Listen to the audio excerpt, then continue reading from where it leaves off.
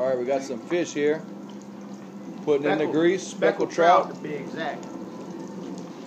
Yeah. Battering it up. For all you Gulf Coast fishermen, this is coming right out of our little Zatarain's fish fry. Let me tell you, got some Louisiana fish fry. Yeah.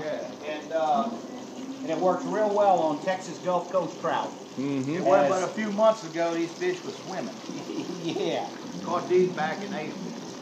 Ready for the big day. Okay. Big birthday. Birthday boy. Yeah, 61 today. All right. Feeling like I'm 25. There you go. Times two. There you go. And frying them up. How long do it usually take sitting in the grease? A couple minutes, huh? Yeah. We're running this temp at about 350, maybe a buzz over. And I've been letting them sit in here about 3 to 5 minutes. All right. And this is a fresh load. We're gonna batter them up Before the batter. Yeah, before the batter. Speckled trout.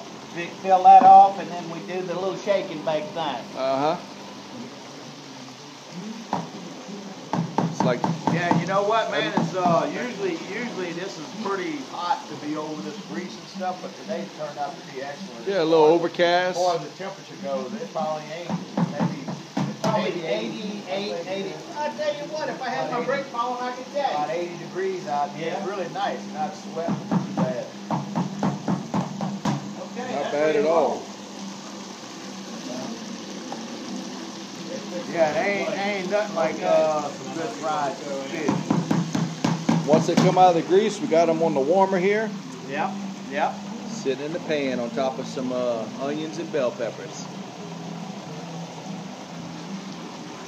And that's how we do it in Richmond. That's There it. you go. Yeah. And in Hoffman. We live in Lodge in Richmond.